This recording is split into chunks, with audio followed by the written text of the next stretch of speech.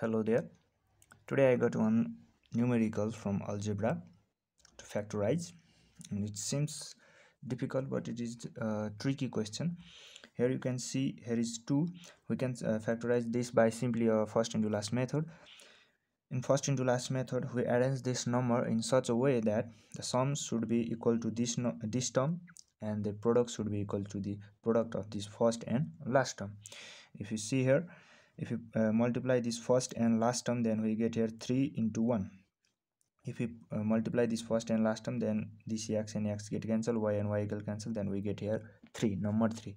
And if we arrange this 3 to make this 2 minus 2 here, you can simply write here x square upon y square minus 3 plus 1 minus 3y square upon x square.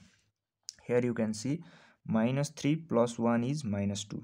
The sum of this number is also equal to this minus 2, and a product of this number 3 minus 3 into 1 is minus 3, minus 3 into 1 is minus 3. And if you the product of the first and last term is also, this should be also the same. Here you can check here x square upon y square into minus 3 y square upon x square. Here you can see x get cancelled, y get cancelled, you get this product minus 3. So that this is correct. You have arranged this number in such a way that its sum is equal to this number, and the product is equal to the product of first and last term. Then you can take here from these two terms, these and this two term, you can take here x upon y common. X upon y common. If you take the x upon y here common, then here will be remaining x upon y. Here will be remaining x upon, so that if you multiply this term by this term, then you get here again, you get this term x into x square, y into y square. The minus is minus.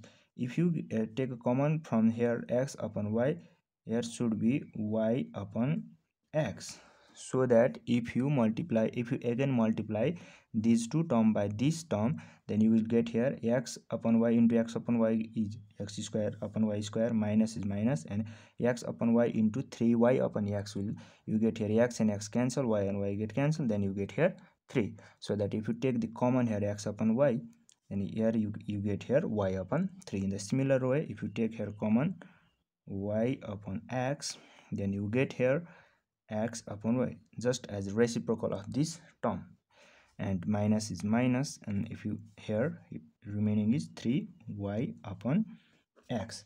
So if you multiply again, if you multiply this term by this term, then you get here x by y by x into x by y is 1, minus is minus, plus into minus is minus, and y by x into 3y by x is 3y square upon x square. Now it is solved. You can see here this and this is again common. Here you can take common x by y minus 3y by x, then remaining term will be here x upon y plus y upon x. This is a required answer and factorized form.